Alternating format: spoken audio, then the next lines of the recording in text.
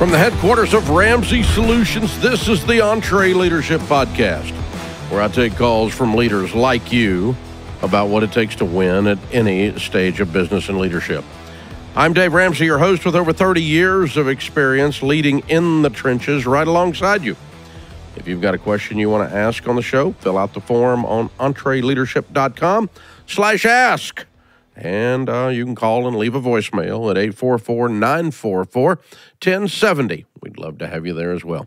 844-944-1070. We'll put you on as a caller. You and I will talk, and I'll try to help you move your business and leadership forward. That's the idea. Brian is with us in Fort Myers, Florida. Hey, Brian, how are you? Good afternoon, Dave Ramsey. I'm doing great. And yourself? Better than I deserve. How can we help today? Man, I love it when you say that. I am in the construction industry. I am the general contractor and owner for Minneapolis. We currently have 4 employees. Last year, our revenue was $1.4 million. This year, we're headed to surpass $3 million. My question for you is, should I entertain partnering with investors? No. If I do, how should Why? Why would you do that? Your business is exploding. I agree. Why would you bring in people? So tempting. Why would you, what? What'd you say? I said it's so tempting. Tempting to do what? What are you wanting to do that you can't do? Right. The whole concept of what we're doing, which is building small footprint homes, there's a lot of obstacles in the industry when it comes to zoning and building. And we need to constantly have capital readily available. And when it comes to taking out loans to do developments or build these homes, it gets complicated. So having somebody who we have constant access to cash helps accomplish more of this business. So that's why I've entertained it doesn't help. It hurts because you traded one complication for another. See, right. What we've discovered, Brian, in working with small businesses over the last 20 years, tens of thousands of them, is the only ship won't sail is a partnership. And people do this stuff, and sometimes they'll do it as a joint venture on a short-term basis, but where you bring someone in and they own part of your business in order to provide capital, when you've already gone from 1.4 to 3 million without them, you are destabilizing the business because everything that goes wrong in their life now goes wrong in yours. You just got married to a crazy family. That's what happens. And the only, all you're seeing is, oh, I got some money. I didn't have money before. But with that money comes all of these entanglements and complications that make financing look easy. So what I would be doing if I'm in your shoes is that I would be aggressively setting aside my huge profits. Way to go, stud. You're killing it. I'd be setting aside profits to grow the business with cash. And grow a little slower than you were dreaming of growing, not than you are growing. You're growing fast.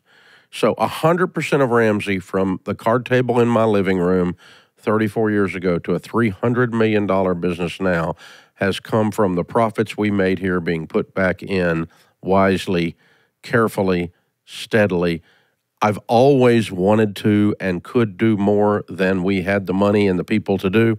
I've always had more ideas than I had money. I've always had more opportunities than I had money. Crud, we get people out of debt. It's not like me and Jenny Craig hadn't got a big job. Everybody's our customer, right? So, there's always more opportunity. But I've just said no. No, can't do that one. I'm going to select the good one. I'm going to take the good one. I'm going to take the good one. I'm going to take the good one. Take the one I got the cash to do. We're going to try that with cash. Oop, that didn't work, but it was cash, and so I'm not hurt. I don't know a bank, and I don't have a partner screaming because we lost money. We made a mistake. We didn't do that one. Okay, we're going to do that one. Oh, that one made money. Look at that one. Go. Here we go. And we put organic cash, meaning taking our profits and roll them in, and you need to divorce yourself gradually from even the bank, where you start financing these things out of your own pocket. If you had 5 years from now and you were sitting on $1 million cash and it was just a slush fund to buy with, and then you replenish it out of the next deal and you keep your own cash position, You would be sitting, and you don't need partners. Gosh, no, please don't do partners. Please, please, please, please, please. What this is you're trying to go faster than you should, and you're going to fall. You're going to stumble. You're going to trip. And because people don't see the problems that you invite into your business when you bring other people into ownership, because you bring all of the negatives that they bring as well as their positives. All we see when we're talking about doing this is the positives. That's all we ever see. So, no, I please don't do it. Just grow a little slower. You're doing so good. Don't mess this up. This is the EntreLeadership Podcast. What does the future hold for business? Ask 9 experts and you'll get 10 different answers. Economic growth or a recession? Business taxes will go up or down. AI will help us work or replace us all. But there's no such thing as a crystal ball. That's why more than 38,000 businesses have future-proofed themselves with NetSuite by Oracle, the #1 cloud enterprise resource planning system. Ramsey Solutions, our company, uses NetSuite, and you should too. NetSuite brings accounting, financial management, inventory, and HR into one platform. And with the one unified business management suite, there's one source of truth. For the visibility and control you need to make quick decisions, NetSuite's real-time insights and forecasting help you see into the future with actionable data. And when you're closing the books in days, not weeks, you spend less time looking backward and more time focusing on what's next. And speaking of what's next, download the CFO's Guide to AI and Machine Learning at netsuite.com/Ramsey. It's free at netsuite.com/Ramsey. If you're struggling to know what the right next step is for your team, then you're in good company. Most business owners deal with seasons of uncertainty. It doesn't mean you have to keep blindly stumbling from one obstacle to the next, though. I know how to get you from where you are right now to where you need to be in 10 years. It's called the EntreLeadership System. It's the roadmap that we've used and that we've led 10,000 businesses down to help them grow through the 5 stages of business with the 6 drivers of business. It's pretty incredible. If you'd like to learn more about how to solve the right business problems at the right stage, at the right time, in the right way, go to EntreLeadership.com/system. EntreLeadership.com/system. Megan is with us in Charlotte, North Carolina. Hi, Megan. Welcome to the Entre Podcast. Hi, thank you for having me. Sure. What's up? My husband and I own a diesel repair shop that we opened in November of this last year. We have 5 team members, and in our first 9 months, we grossed just over $700,000. Wow. We're growing at such a fast rate that we're worried that it's going to get ahead of us. So we want to know, when do we intentionally pause that growth or slow it down a little bit so that it doesn't get away from us? Well, I discovered a metaphor, or not a metaphor, an actual thing that the military uses, and I've adapted it to my business that gives me what I'm looking for.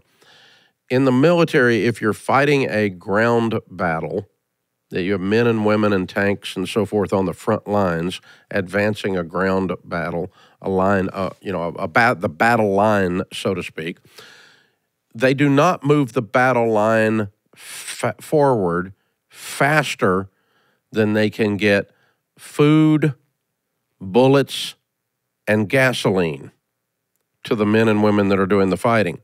If the men and women that are doing the fighting get out past their supply of food, obviously they're going to have a problem.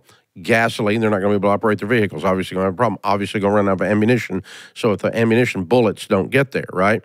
So what we look at in business is, okay, what are our supply lines that we have to keep, that keep the front line from getting killed, right?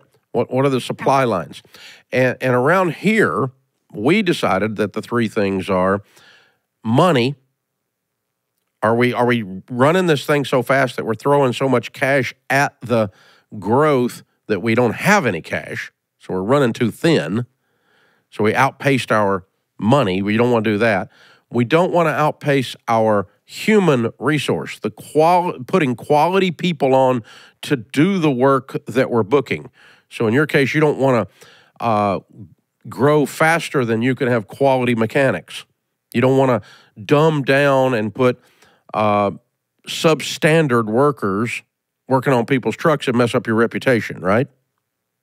Absolutely. Yeah, so we can't grow faster than we can get the right people to help us do the work that the growth represents. We can't grow faster than the money we have, the cash position we have. We outrun that. And those two definitely apply to your situation. I'm not sure what the third one is. I'm going to guess and say it might be physical bays. That's it. Might be a constraint. You can't grow faster than you can provide bays. You can't work on their stuff on the side of the road. Well, I guess you could. You could have a mobile operation. But, I mean, you can't just start, stacking up people in the neighborhood, right, and working on trucks on the side of the road. You got to have a physical plant. In ours, it's not physical plant that is our holdup. Our third one is technology. We can't grow faster than our technology can keep up.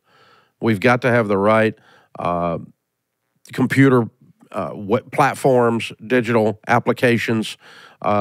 If we get out ahead of the technology and we're having to do stuff by hand instead of automated, or we get out ahead of our cash or we get out ahead of our people, we know we've outstripped our growth and we've got to slow down a little bit. So really, those three things are probably your constraints. Now, the good news is if you clearly identify your three constraints, which we have, over time, you could kind of build a war chest on all three and stay ahead of it. Let me give you an example of that. I will tell you that our third one used to be physical constraint because we had an office building that was full. And we had rented the office building next door, and it was full. And we rented the office building a mile away, and it was getting full. It wasn't the process we were using to add humans in a physical place was not working.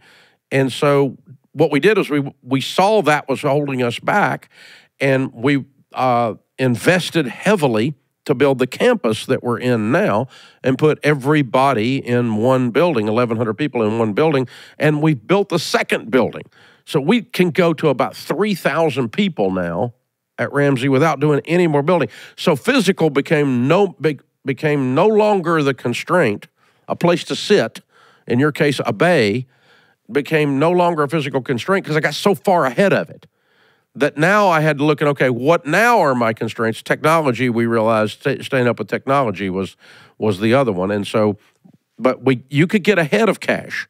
You could pile up so much cash that you don't run out. You could get ahead and you could have more workers than you have work because you did such a good job recruiting and bringing on diesel mechanics. You could get ahead on the bays because you expanded. You really need 2 more bays, but you went ahead and built 6 because you had the money to do it. Right? And you can get ahead of these things and then let the momentum run its course. But the only way you do that is to identify them. Yes, and we just got a new shop that's being built, and so we're working on the space issue. So we don't want to run out of work for when we're in the shop in 2 months, but we're kind of at this place where we're maxed out where we are, so we're just surviving until that point. Yeah, it's okay. That's a temporary thing, though. Because in 2 months, you'll be able to take on the work. Absolutely. Yeah, so that's fine. And is there a place you could rent for 2 months? Probably not worth it. Not worth it, no. Yeah, if it was a year, I might, but I might set up a temporary shop, right? But it's not. It's probably not worth it for 2 months. For 2 months, you just kick the can down the road, and your momentum slows a little bit. But whoop-de-doop-de, you know. The problem is it's addicting because you've had such huge success so quickly. Congratulations. Very well done. Thank you. Yeah, that's so fun. So rewarding to look up just everything you touch is turned to freaking gold. This is amazing. Absolutely. Yeah, it's very good. I've been in that situation, and I'll take that one over anything else. Me too. I'm thankful that's where we are. It's such a problem to have. But yeah. And so just make sure you're managing your cash.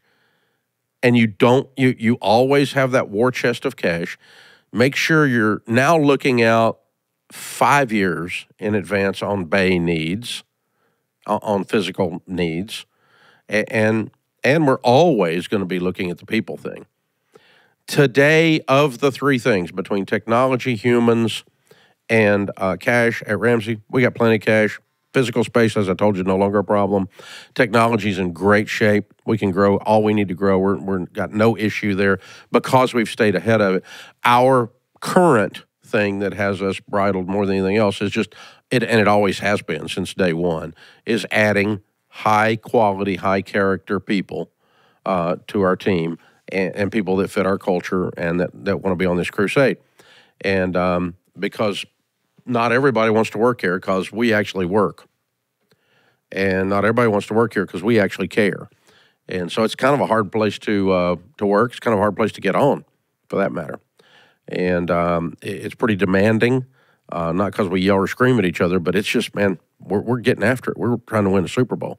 And so that's our constraint today, just to be open about it. But I think if you just give yourself that analogy, it gives you permission to go, okay, 2 months, I got the physical. Where are we on the cash? Where are we on adding the quality, best diesel mechanics in Charlotte, North Carolina? Let's put them on the floor with us because we can ROI on that. They can make good money. We can make good money. And I'm loving every bit of that. Well done. I'm Dave Ramsey, your host. If you ever want to send us a video question, you can do that. Just email it to us or drop us a line at EntreLeadership.com, and we'd love to have you. You can participate with us any way you want to do that. And EntreLeadership.com/ask. You can drop a thing in there, and we'd love to do that. Aisha did that. Hey, Aisha, let's see her video question. My name is Aisha Quinutafera, and I'm from Virginia, and my business name is Ultimate Care. How many team members do you have? 80 plus. So what's your top line revenue? Revenue-wise, about 6 mil. I struggle with too much humility. I'm a very humble person. I don't want to be out there. How do you balance that, to be able to be out there, but at the same time maintain humility? Well, you can maintain humility and still be very confident. C.S. Lewis said it well. He said, humility is not thinking less of yourself. It's thinking of yourself less. It's being other-centered rather than self-centered. Arrogance is what you want to avoid. But you can be very powerful and be other-centered. You can be very out there and be other-centered. You've not lost humility at that point. Humility does not require one to be a shrinking flower that hides behind, some veil or something. That's not humility. That's just lacking in confidence. And that's false humility if you're doing it to try to appear humble. But again, C.S. Lewis's definition is the ultimate definition as far as I'm concerned. It's just being other-centered rather than self-centered. And that is humble. And so I meet people that are very confident, very courageous, very out there, but are very humble because they're other-centered. I'll tell you one place I run into them pretty regularly.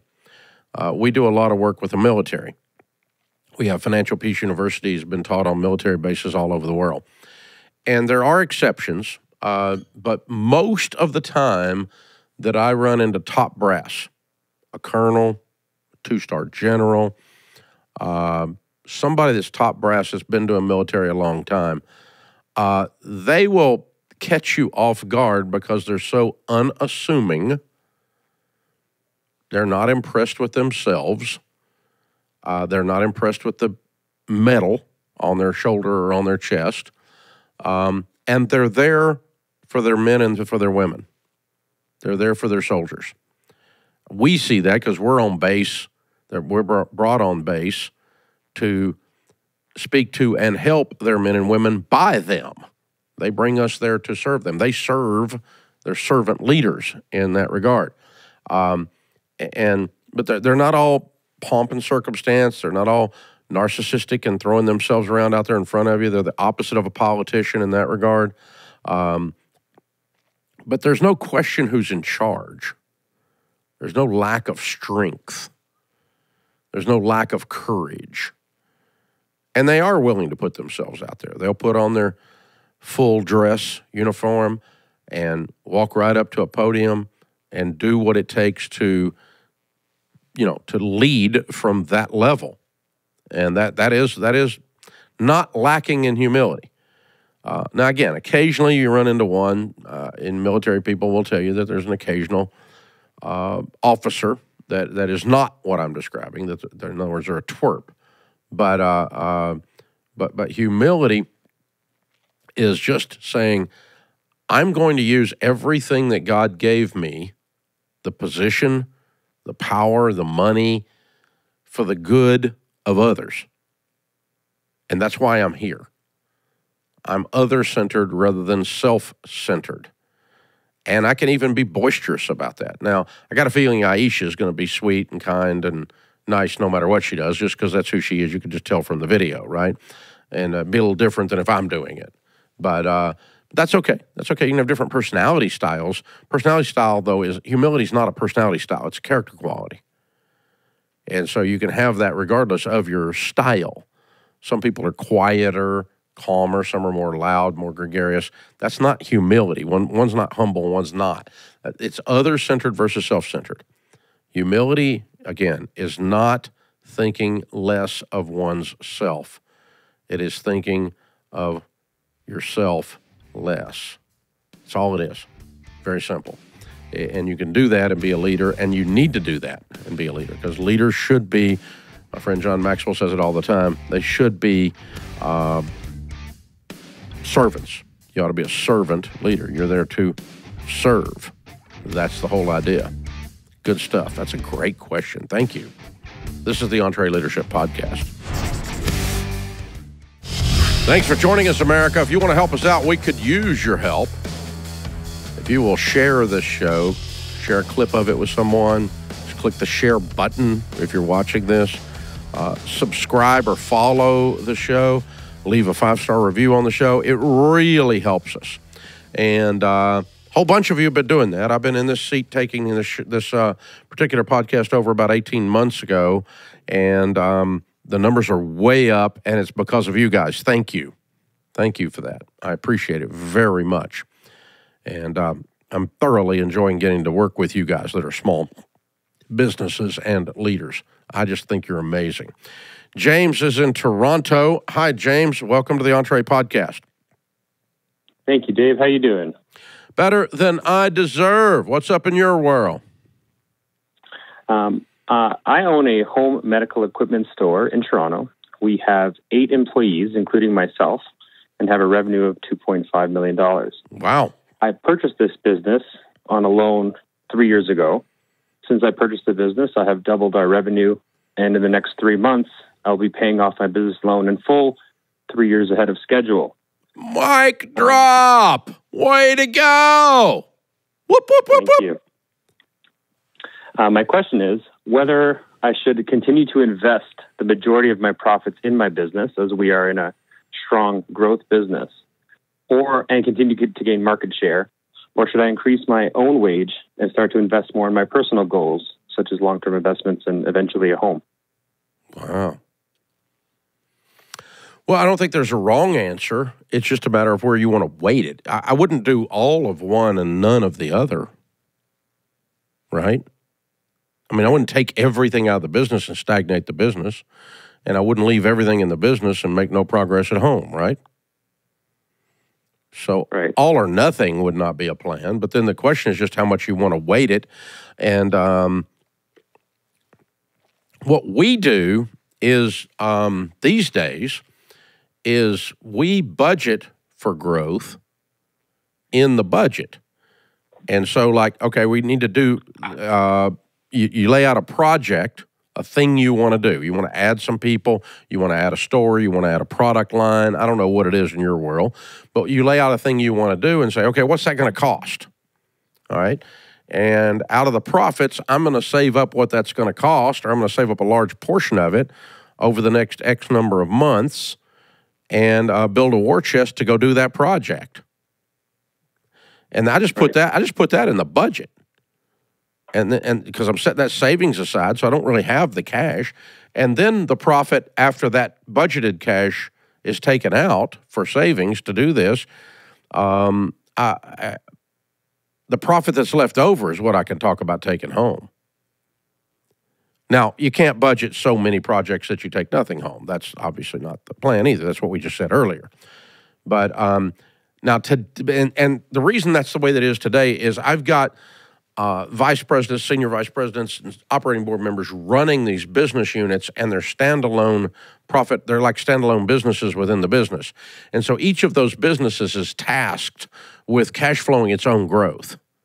So they have to build into their budgets within the group here, okay? Now, yours is one single P&L, so it's just you looking, instead of a P&L doing it, a separate company doing it, per company, you're just saying, all right, I've got these 3 things I want to do. I'm going to do them in this order, and the first one I'm going to do costs $25,000. I'm going to set that $25,000 aside before I bring it home. The next one's going to be $160,000, and I'm going to set that aside, over a period of 4 months, $40,000 a month, whatever the number is, right? And you just project your cash needs out in the budget, and that the mathematical effect of that is that you are actually leaving money in the business and growing the business. But you did it with a system and a pro forma rather than just generally going, okay, I'm going to leave 10% of the money in the business. You could do that if you want to leave a percentage, but and the rest of it's going home. And then the other thing we've done in the early days of Ramsey, like we were back at your size, is that we would look and do the same thing at home. We'd say, okay, Sharon needs a new car. I remember this one distinctly. She was driving a 1984 bird egg blue, god-awful Astro van that was covered with cheese bits and goldfish on the interior from raising toddlers, and it had 500 million miles on it, and it was nasty. And she needed a new car. And she's like, I have this Suburban picked out that's 2 years old. We're going to get a Suburban. And I'm like, no, I got this thing down at the office I want to do. And so both things were good things to do. We just had to decide which one we're going to do first, and you can guess which one we did first. Happy wife, happy life. So we bought the Suburban, and then I did the thing down at the office about 4 months later. So you could have a project at home, like you said something about buying a house, right, or paying off your house or whatever. You can have a project at home that goes, okay, I'm going to starve the business down just a little bit till I hit that little thing at home, and I'm going to bring it all home and do that. So it can ebb and flow. It doesn't have to be the same every quarter or every 6 months or every year or certainly even every month. You can change it around. Now, I like setting stuff up to try to just say a certain percentage and do that. But what we've ended up doing is we've been project-oriented for cash management rather than set percentages. Now, growing retained earnings is a separate discussion. That's just retained earnings are a slush fund. They are not designated to a project. That's just savings for emergencies, savings for uncertainty, savings for some growth that we did not plan for that just drops into our lap, and that kind of stuff. So that's that's what I would do. I would put a percentage of net profits going into retained earnings, and in a debt-free business, when you get there, we recommend, 15, 20%, something like that going in, and then the rest of it is available for the other things we've been talking about for the past 5 minutes. So very, very good. Way to go, man. You knocked this loan out in no time. You've doubled the revenue. You got to be walking around feeling like you did this. Way to go. That's awesome. That is so well played. Good, good work. Folks, remember, better a wary warrior than a quivering critic. This world needs more high-quality leaders. So take courage and lead. I'm Dave Ramsey, your host. Thanks for listening to the EntreLeadership Podcast.